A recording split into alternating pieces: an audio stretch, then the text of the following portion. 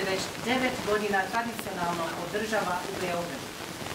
Samo taj podatak govori o rastućem interesovanju za sektor rudarstva i istraživanja mineralnih resursa u Srbiji, kao i o njegovom značaju za prošlost, sadašnjost i budućnost ove zemlje.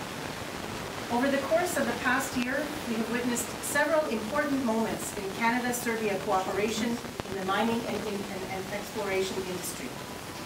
In March, Serbia's Minister of Mining and Energy, Aleksandar Antić, visited for the first time the largest annual international mining convention, PDAC, in Toronto, and attended the International Mining Ministers Summit hosted by our Minister of Natural Resources during the convention.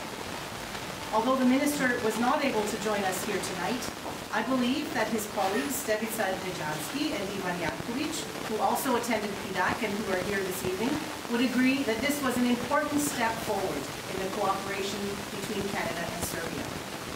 To keep Canada at the leading edge of the mining sector, our government developed a Canadian minerals and metals plan in consultation with provincial and territorial governments, the private sector, and civil society, and presented it during PDAC. This is a milestone in Canada's mining history.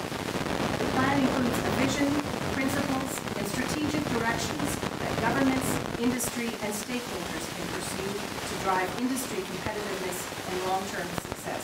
Između tri strane, lokalne zajednice, industrije,